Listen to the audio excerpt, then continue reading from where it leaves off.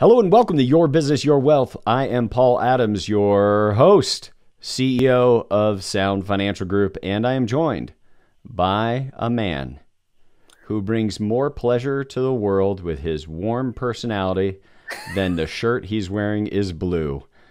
Cory Shepard, so glad you're with me as always. This is a deep blue shirt, so that is a high praise. But of course, we haven't really talked to each other for a little bit because I was out of the country for a few days. So in Belgium, yeah, just in sampling beers and culture and steak and frites. Yeah, don't forget the frites. And didn't you have a Belgian waffle, which is nearly at least one? Yeah. And now here's the thing I don't think a lot of people realize. If you go back to our past podcast episodes, Cory is now a full co-host. But for a long time, I realized our podcast production company named every episode as if Cory was a special guest. There's like 20 episodes in a row. It's like, with Cory Shepard. I'm like, my name isn't even the title, but Cory's is. So I just had, with our audience, I needed to share that. Like, what in the heck? Why wasn't I literally took a backseat to Cory's identity in like 20 episodes, and I'm happy for it. He makes me look good. Almost as good as that blue shirt makes him look. Cory, today we've got a special guest. Today we're going to be talking about controlling what often controls us. That is controlling our outlay, our spending. What goes off of our balance sheet is a regular part of our lives. And in fact, many of the episodes we've talked about what's best to do with assets, how to be more efficient, how to be more tax conscious.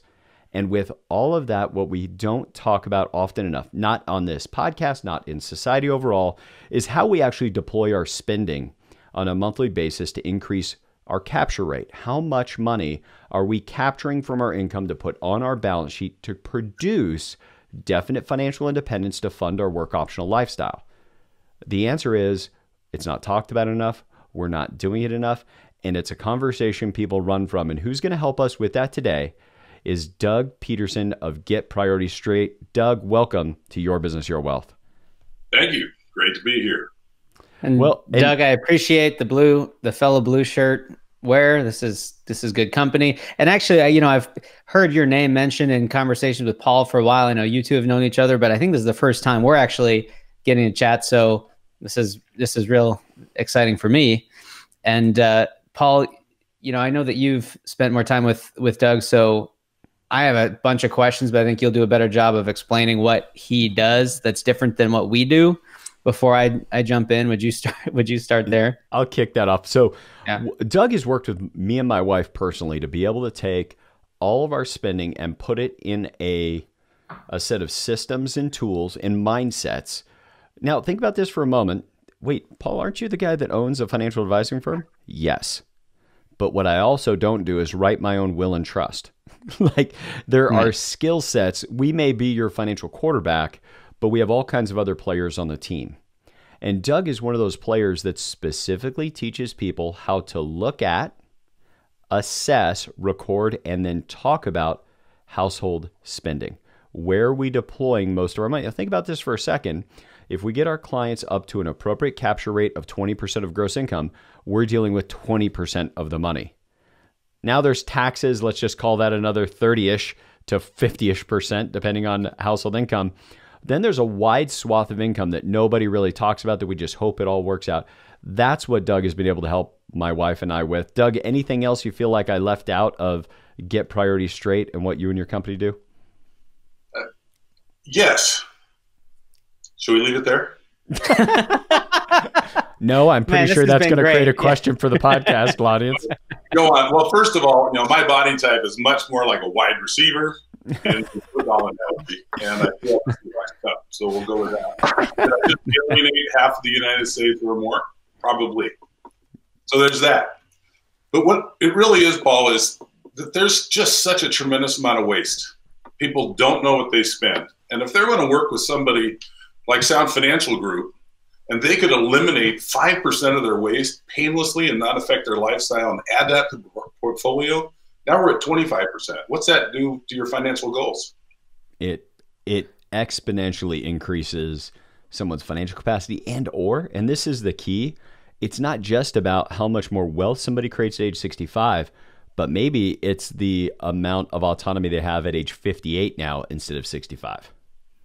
Yeah, absolutely. And the difficulty is that people think of managing money like lack.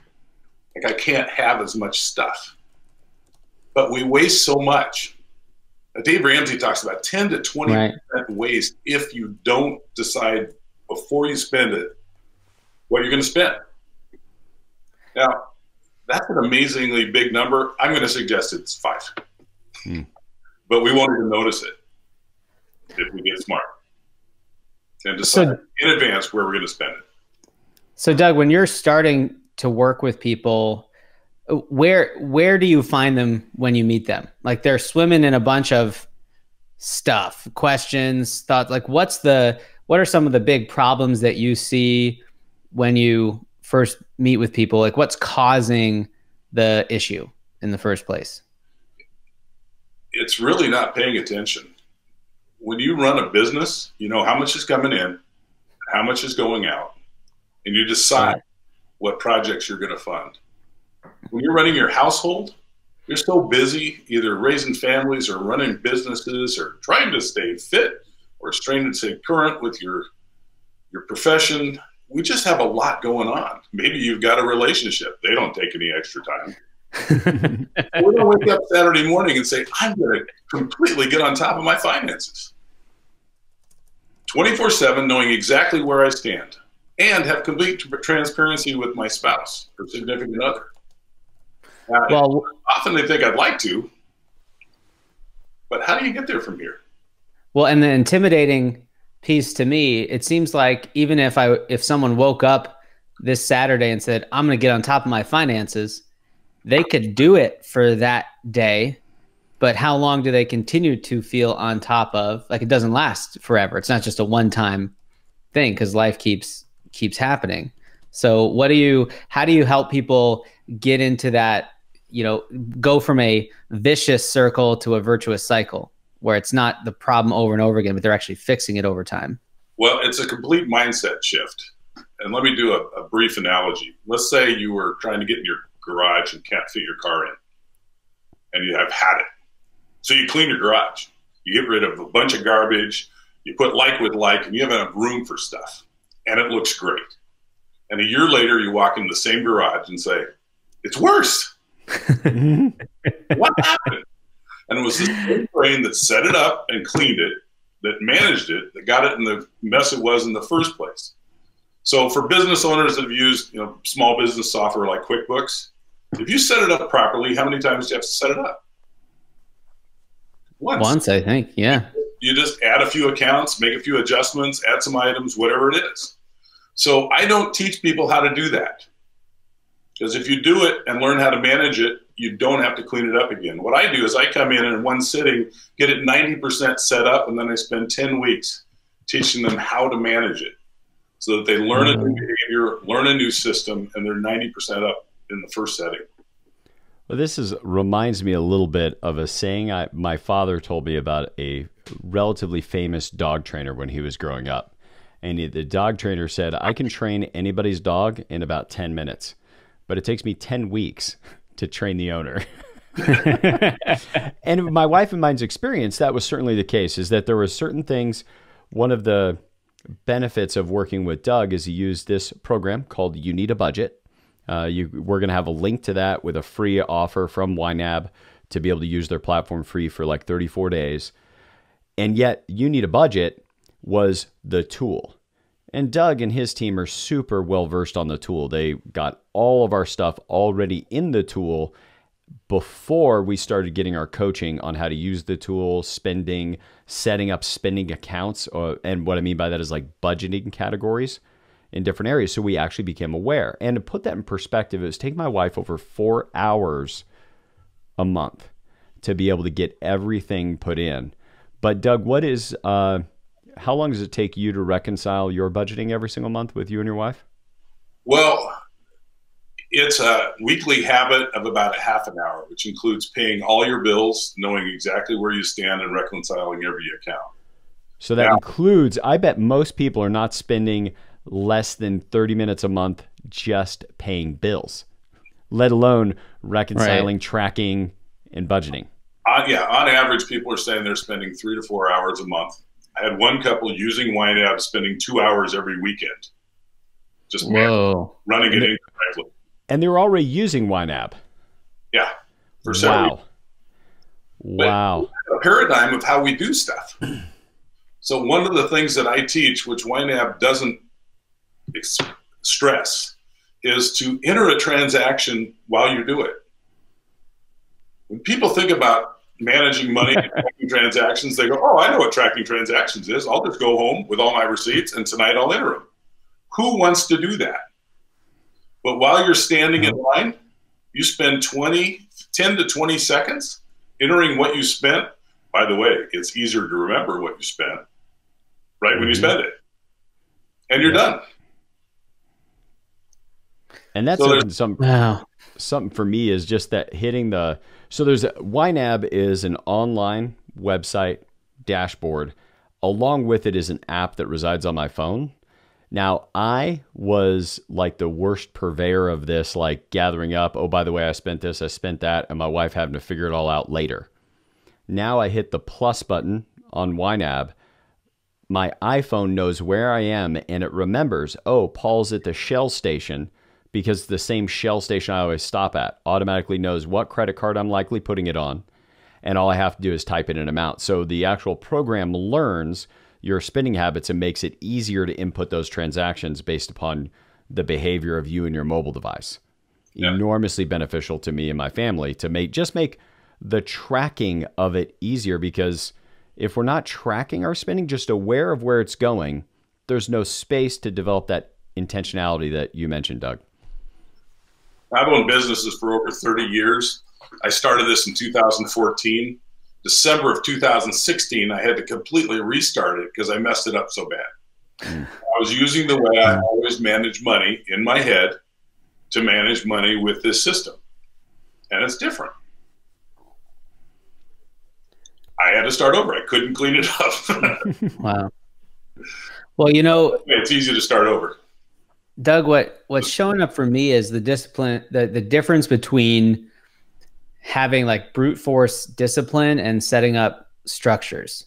Because I think life is so busy, discipline is going to fail eventually, because we're going to get into a situation where it hits our buttons just the right way. You know, I like to tell clients, everybody's susceptible. Like, I realized early on, I can't do day-to-day spending with credit cards, because credit card companies are really good. Like, just thinking, oh, I'll get points for this, like it makes it less expensive to buy a thing. Like, I will spend, like, I have a basically unlimited budget, but if I have a debit card and I put a certain amount of money that I want to spend for that, you know, week or 2 week period, then I just have to at least think about it. So I think that's the difference. Can you talk about, you know, how you help people, you know, create that plan in advance? Because I think that's what I'm hearing. It's not being reactive, but it's saying, like, so many of our clients, and yours too, they have a lot of choices. It's not, can I afford this? It's, what do I want to spend on? So can you talk about how you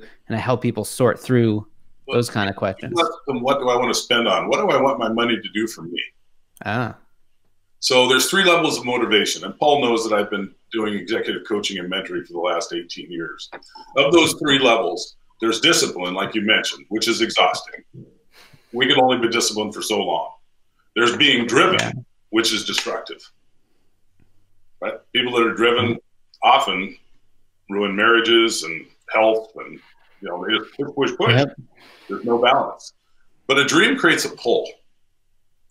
And that's what we want. What do we want? Not what do we have to cut back on, but what do we want? You mentioned points for a moment ago. Yeah. And so what we do is decide what we want. And if what we want is to get points and to use our money well and to fly around the world, what I also help people do, I've got 1.2 million airline points just from my cash flow. That'll get me to Italy about 19 times at about $300 a ticket. Yeah. So there's lots of ways that if you pay attention, you can leverage your spending, so that it actually is cutting your own expenses. And you can't do it by accident. Now, here's another little thing that's kind of interesting. I'll sit down with someone and say, so we now imagine we just figured out their last month. And I said, so going out, you spent $1,500, right? And then for groceries, you spent $1,700. Okay, now imagine 10 minutes has passed. So we're going to decide what you're going to spend next month. How much do you think you'll spend going out? I don't know, $350? You spent $1,500 last month. How about groceries? $600? You spent $1,700 last month. People have no idea. They do believe, though, they do have an idea. They really believe. I know what it costs us to live. Paul, was it any different on what you thought it cost you to live, but what the actual was? Oh, yeah. Well, and it is, I think, something that plagues, and I don't mean this to be like struggle bus being in top 1% income. Like, that's not it. But the more income you make, the easier it is to lose track of the amount of money it costs you to live. And it is not like I will tell you right now, I know people that go to our church and their households make less than $100,000 a year. They know where absolutely every single dollar is going, because I've had a chance to help them with some financial, and they are super clear. Whereas our clients making $800,000, $1 million, $1.5 million a year, it's very easy for them to have not a clue about what it takes to live their life. And they also get what I would say is it's a blessing in that they don't have to think about it, and a curse that they don't have to think about it is they don't have to think about what you've talked about, Doug, which is, what is it you want? What do you want your life to be? And are we being intentional with every dollar being spent to be able to create the life that we want for ourselves and our family? Because if we don't have to pay attention to where the money's going, we have that much surplus, we can also have some slippage, money just getting lost in the sauce of life. It goes back to what you've talked to me about in the past, that Parkinson's law of how the money will just, and the spending will just expand naturally. We don't have to worry about it. It's like the ever expanding universe, and expenses that will ever expand to meet the amount of income that you make. How do you, as you're thinking about that, how do you take people from the idea of, okay, we need to pay attention to our spending, all that, and yet still get you in the place where spouses are able to talk about their money together without that being a massive stress-inducing event? So, first of all, people don't have any problem with wanting to track what they're doing. They just don't know how. They'd love to know where all their money's going, because they don't know. It's like, okay, look, I know we brought home $15,000. We did. Where is it? We've only identified about 9,000 in expenses each month. Where does it keep going? And when it comes to spouses, so answer the question for me, how much am I talking about? Paul, you're spending too much. Mm-hmm. How much? On what? Imagine now you just decided, you know what? We're going to decide where to put all our money. We're going to give every dollar a job. Now the question goes, oh, you want to buy that? What buckets it come out of? Can you imagine how much less emotionally loaded accusation of you're spending too much based on my values, not my wife's values? Difference is what the difference would be. It's huge. Instead of what bucket?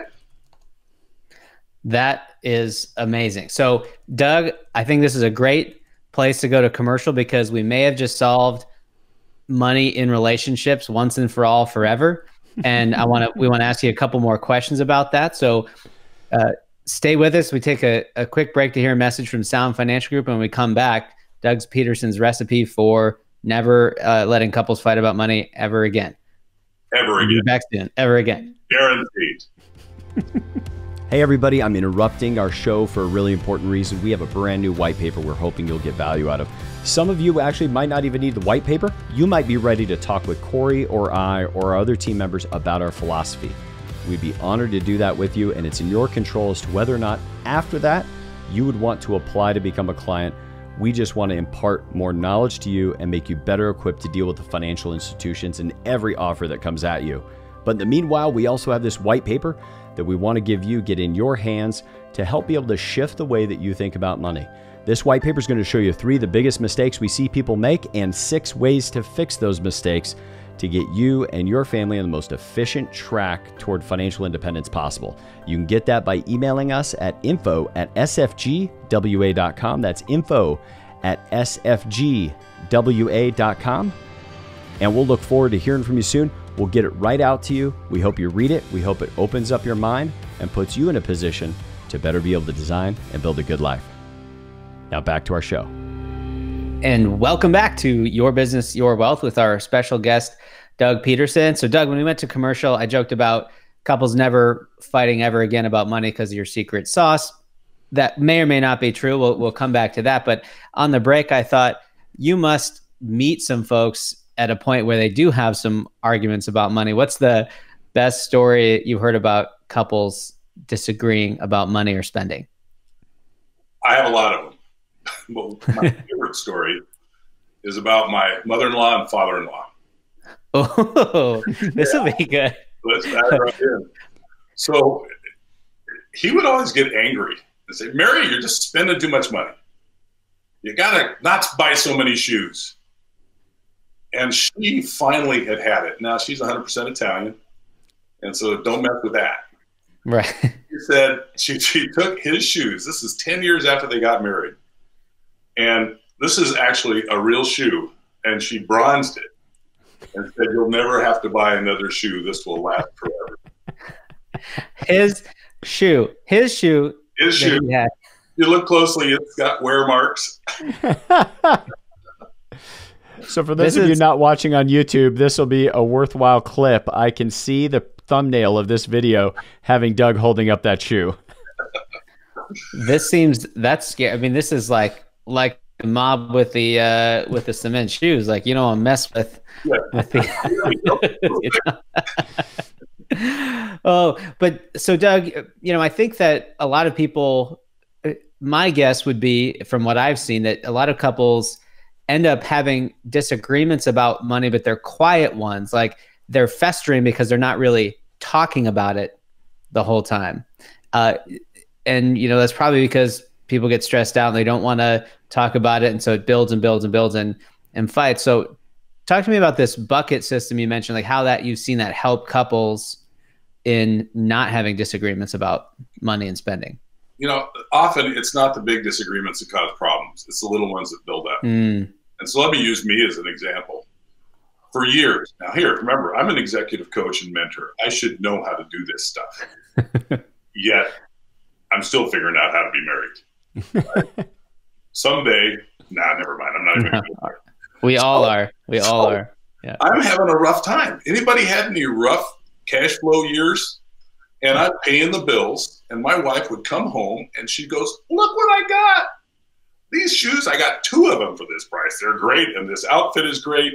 And she wasn't even spending a ton of money. But I didn't have enough money to make ends meet. I was having some rough months. So every time I'm supposed to be excited, you just got this new thing you really like. And I wasn't.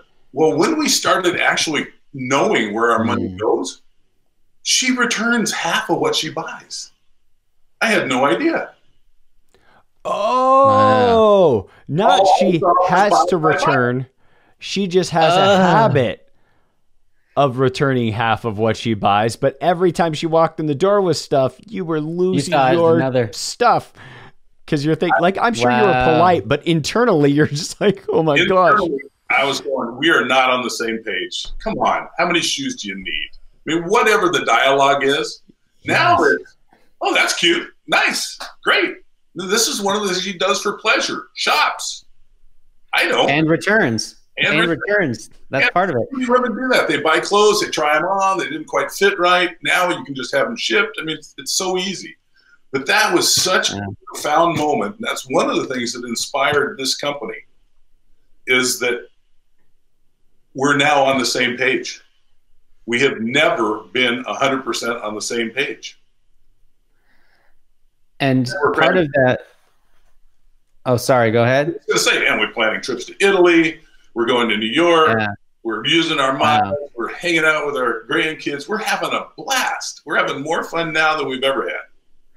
And from what you said so far, it sounds like part of that is, there's a bucket that shoe spending comes out of, and you both know that there's money set aside for that already. So it's already, the decision's already been made before the purchase has happened.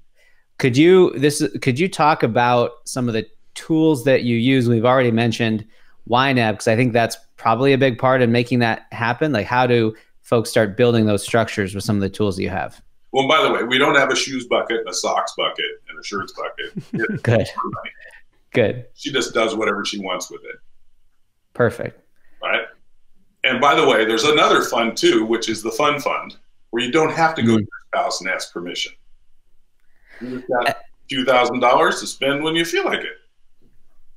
But it's not unlimited. There is a point at which, right. By the way, budget meetings take us about 2 minutes a month. They are just painless and quick. Now, you had asked about tools. Yeah. So YNAB is a good one. We're going to offer a URL so you can get a 34-day trial. And they have lots of videos. There's lots of good information. Another one is Credit Karma. Credit Karma is a free app, so you can look at what your credit report is, your car insurance rates, health insurance rates, everything. Life insurance ties into your credit score. You might as well maximize it. There are several other tools depending on what you want to do, and it's pretty customized. It just depends on what people are trying to accomplish. That I would say those two are really the beginning foundation. And we don't need 20 tools. We don't need this complicated. The idea is to maximize our time so that we don't spend very much time at this, and we know where we spend, and we decide where our money goes, and then we enjoy life more. Let's not spend more time learning more tools and keeping up on things. That makes sense? Yeah, huge. And apps. there are many, and one maybe you didn't mention is, but I'm sure you know about it, you're being polite, is something like Mint, which is the classic age-old, like one of the earliest ones in the industry. And unlike YNAB, you can use it for free, I think, unlimited. But the difference I point out to people is that Mint isn't free. They're making money by advertising services to you constantly. I used Mint as an early adopter. I just kind of got tired of being advertised to left and right while I was trying to figure out my spending. Whereas what I've enjoyed about YNAB is that you're paying for it, and it's not an expensive service, but no ads, which is like a very big refuge for me. There's a couple other things that come into play too, is best practices. How many people have all their passwords of their spouse? If something happened to their spouse, what would they do? So we implement LastPass so that you have, it's a free password program, so that now you have access to everything, which I think is really, really important. Huge. Doug, so when somebody's thinking about this, they're listening to this episode, they're like, great, I got some tools, maybe some mindsets, awareness I need to build around my spending, but I'm not quite, I don't know that I can get it over the finish line either with my spouse or with the tools, or I might not block out at the time because time's too busy, or I tried YNAB before and it didn't work. If somebody wanted to have a conversation with you, what is the next step in that? Well, the next step is just to set up a conversation. Typically I work over Zoom. We just talk about what are your goals, what are your issues, what are your challenges, what do you want to accomplish? And if it makes sense and you like what you hear, then I'll put together an offer letter, and you can decide if this is something that would make sense for you if you accept my offer. Right on. And what's the best way for somebody to reach you? I know we're going to have it in the show notes, but just in case somebody's driving and they want to write it down on a notepad, pull over hopefully first. Yeah. Stoplight. Yeah. Right. So my email address is doug@gpspdq. Get priority straight pretty damn quick, but I like it. It's 206-264-4424. Right on. Well, Doug, I'm so glad you could be here. I cannot recommend enough the value that a couple can get in at least having that initial conversation with Doug. He may or may not be able to make you an offer, but that initial conversation, just asking what's important to couples, all that can be tremendous, especially around spending and bridging the gap between where you are now and where it is you want to be as it relates to your spending, or maybe not even spending less, but you want to hold your spending still while you continue to accelerate your income over time. That's one thing we notice all the time for entrepreneurs. We can always lean on the fact that we can make more money, and we let that solve most of the household cash flow issues instead of having all of the cash flow issues solved with initial intention and strategy and then being able to circle back. So Doug, I'm so glad you could be here today. It's great to be here. Thanks. Now, for everybody who's here listening, we know one of the most important things that you may take away from this show is a better awareness around money. And sometimes this idea of budgeting and spending can nearly make you roll your eyes because you're sitting there saying, I know I need to spend less, but it's impossible or insurmountable, or my spouse does this or my spouse does that. And here's the thing that I want all of you to just think about or reflect on. Nearly everybody listening would benefit from jumping on that free trial of YNAB. Why? Because when you realize how much spending is going on and the amount of unawareness that you have around spending, it'll start to make you aware that there could be a gap in efficiency. And a coach of mine from many, many years ago, some of you as listeners know who this man is. His name's Dr. Fernando Flores, talked about mood. And with mood, he said, mood is an automatic assessment that could be grounded or ungrounded. And you might feel like everything's going fine with your money, and that might be ungrounded. Like you might be in a good mood for all the wrong reasons, or you might be stressed out. We had a client I was speaking to just earlier today where one spouse is stressed out because of the way that they pay certain bills while the other spouse pays the other bills. And despite the fact that one spouse makes double what the other spouse makes, there's like man, I feel like there maybe isn't enough, because they're paying all the regular household bills. And just being able to get on the same page with money in a way that gives you and your spouse the ability to be in an appropriate mood about your money, because you're going to do it based upon grounded assessments, knowing where your money's going. And what we want more than anything else for all of you listening is that too often, even at high levels of income, we can end the month asking, where did our money go? Where did it go? And what we want to do instead is put you in a position that you tell it where to go every month instead of asking where it went. So that's the challenge I want to issue to everybody today, is just take the time to first find out where your money's going. You know, I'll give one final thought for you as we leave here is how often we have a conversation with somebody when we're working on their investments. They say, well, where did the money go? And why is the market doing this? And why is this happening? Why is that happening? And literally it might be the difference of a few $1,000s. And yet over a year's time, it might be $40,000, $50,000 differential by just being more intentional with your money, telling it where to go instead of asking where it went, to put you and your family in the best possible position that you're spending. The cash flow going outside of your bank account every single month is actually contributing to you being able to design and build a good life. And we hope that this episode has contributed to you being able to design and build a good life. Hey everyone, thanks for watching. Be sure to subscribe, ring that bell, and when you get a moment, pick up my book on Amazon, Sound Financial Advice. It's the kind of book that's easy to read, but hard to forget all the knowledge you learned.